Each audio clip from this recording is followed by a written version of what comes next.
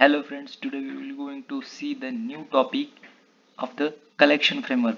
It is the array list. What is the firstly question is arising in all our mind is what is array list, and in the existence of the array, what is the need to create the array list.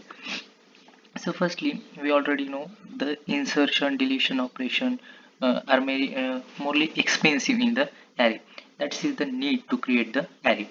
And the collection framework, it is the first collection framework of the collection framework. It is the array list. Then when we moving forward, we will see looking toward the array list, linked list, queues, stack. There are various collection framework, but this is the array list collection framework we will see in this tutorial, this video. Firstly, I import here java.util.start. If you import here array list, then it also okay, because no difference. This java.util.start, it will import the all packages, and array list, it will import only array list imported package. In this tutorial, array list tutorial, we will see the different methods of the array list, and when we moving forward at each step of our journey of this program, I will tell you the advantages of the array list over the array. So firstly, I have to create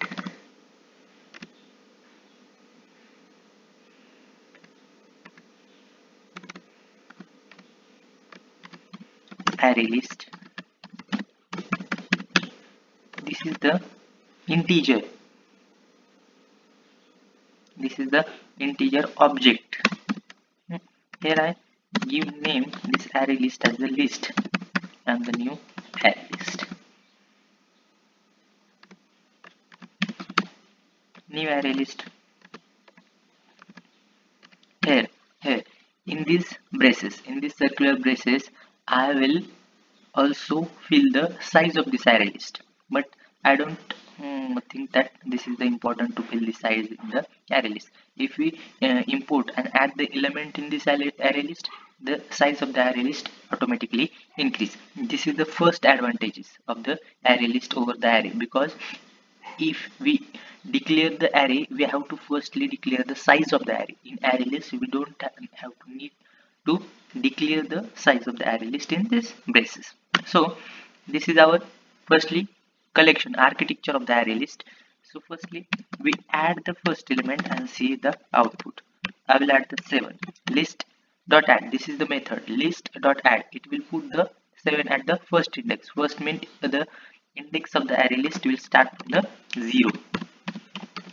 System.out.println, I will print my list, control enter.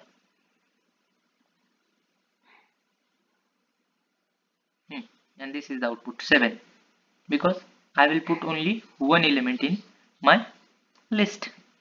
So here I put some of the element 45, such as list dot add 3, list dot add 4, list dot add 23. Run code. Here is output. In this sequence, I will add the element, and this element will store in this array list. This is our output, and this is the first method. Add is the first method of array list. So firstly, I will see the next method, list dot remove. When we have to delete the element, I will put the index of the particular element in the array list. Here suppose I have to delete this 3 element, 3. So I have to count firstly index 7. Index of 7 is 0, 45 is 1, and 3 is 0. I have to delete 3, so index of 3 is 2,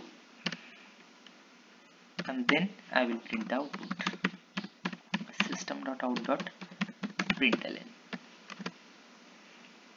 and here I run the code. ये देखो, this is the major difference. ये था पहले वाला array list, ये था second वाला array list. So will in this list I will delete the element 3. This is the remove operation. This next step of this array list, next method is set. Set means I have to insert 7 or 8 in front of 45 45 के जगह पर 45 के जगह पर मुझे मतलब 75 में insert कर देता हूँ। 75 list dot set, this is the set operation, and firstly I have to put the index of the element, or index where I have to insert new element. So in place of the 45, the index of 45 is 1, so I will put the index 1, and the next is the element.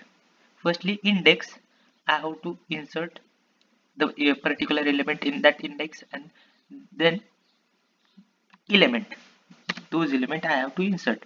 So first index I have to insert 75, and then I will print the output system.out.println list. Run the code, and this is our output. In place of the 45, this is the second array and this is the third array list. In place of the 45 I will insert the I have insert the 75. This is the set operation.